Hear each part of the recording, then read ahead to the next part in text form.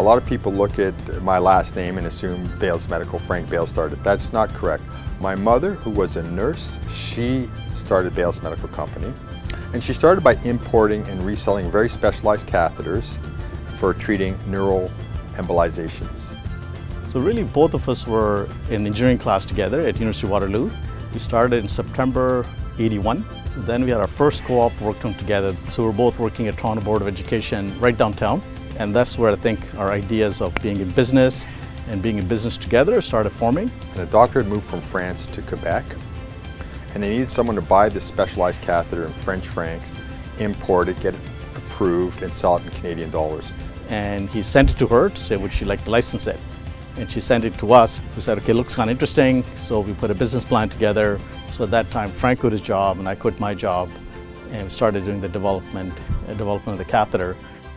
So when we started the business, the way it worked was, I like to see growth, grow. Kris liked to see profit. As long as we're making a profit, Kris was happy. And my mom was a very, very giving person, but if you owed her money, you better pay her. So the three of us came together in a very nice combination, grow, but make a profit and make sure that profit comes in the door. I've been very lucky to have a partner like Kris. We complement each other. I'm much more operational, engineering oriented. He's a big picture thinker, a little bit more on sales and marketing side, so our skill set naturally complement each other. We don't agree on everything, but there's an old saying, if you agree on everything, one of you is not needed. My mom was a nurse that worked in the operating room. She had a set of ethos, a set of rules that she lived by. And what nurses do is they care for patients. And my mother at the time had put the looking after the bien-être, the health of the patient, top. So we make a catheter and you say, who's our customer? Is our customer the hospital? Maybe. Is our customer the doctor that buys it?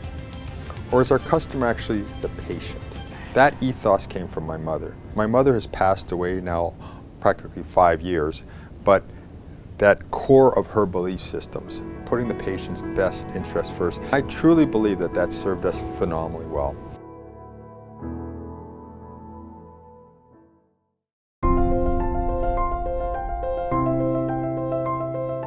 The problem with the distribution business is you kind of build up a product line, then company gets sold, then you lose a product line, you build up again. We kind of got tired of that. So we said, in order to have long-term growth, we need our own set of products. And when you do that, one of the best things to do is have the engineers very close to the manufacturing. We made sure our engineers talked to the doctors directly. If the doctor wasn't happy, they heard it directly. And then they could come back, work on it, work with the people in production, test it out, bring it back again, and hear back from the physicians. It allowed us to innovate in a very rapid and cohesive fashion. Through the devices we've developed at Baylis Medical, we've had a long-standing history of making human impact.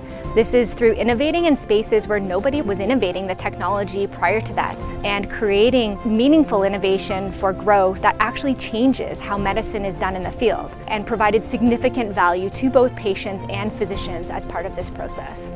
The left atrium is a part of the heart that maybe 15, 20 years ago was rarely ventured into by cardiologists. Anatomically, it's the most protected structure of the heart. If we're going to do a left atrial appendage occlusion, a mitral valve repair, an ablation procedure, require getting access to this inner sanctum of the heart.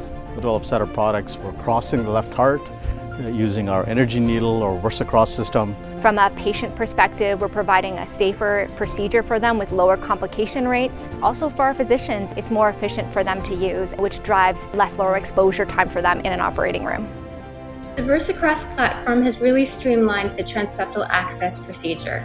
It's improved the precision, safety, and efficiency over prior tools, which maximizes the chances of a successful and safe procedure. The more efficient a procedure is, the less room there is for complications, which definitely improves outcomes.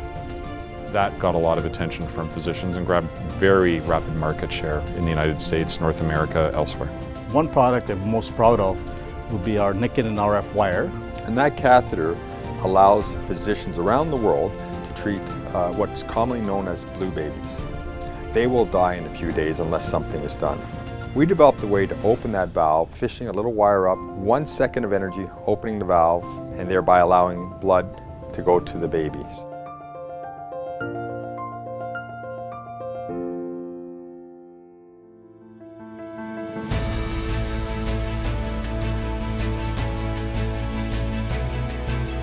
What happened in 2021, we were doing great. We had our first generation wire called the NRG system, and we were gaining market share, but we didn't sit on our hind legs. We developed the next generation, but the value of the technology was so strong, its impact on the patient so big that it just took off.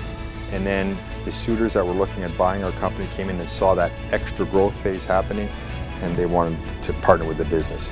The acquisition of Baylis Medical by Boston Scientific was a really, big deal in the industry. First of all, Baylis is a privately held company that was, privately funded and grown. And so because of that, it was a little bit of a sleeper company, and I don't think people really realize the value and the prevalence of this market. There's not that many, billion-plus dollar deals that are done in the medtech industry, but the multiple of revenue that was paid was another. There's an even shorter list of companies that trade at north of 10 times revenue. New medical technologies are really important. Cardiovascular disease is still the #1 cause of death and a major cause of cost, morbidity, and mortality in the world. If we are not developing cardiovascular technologies here in Canada, then we're really dependent on other parts of the world to help us get our parents and our family members and our friends through some very difficult times. Being a Canadian company, Frank and I'm very proud of that. We're a proud Canadian. We were educated here at University of Waterloo. We kind of got our start here. Why we've been in Canada has really allowed for us to mature, have our manufacturing where our engineering was, and that was critical to the development of our products. There aren't a lot of Canadian-based medical device companies where operations, strategy, marketing, leadership all emanate from within Canada. They did things that most Canadian entrepreneurs would not do. They created a full-service company with real revenues. So it's a great success story for Canadians. In the medtech space, the fact that they did this on their own without any venture money or any external investor is almost never heard of. It's not just special in Canada, it's special all over the world.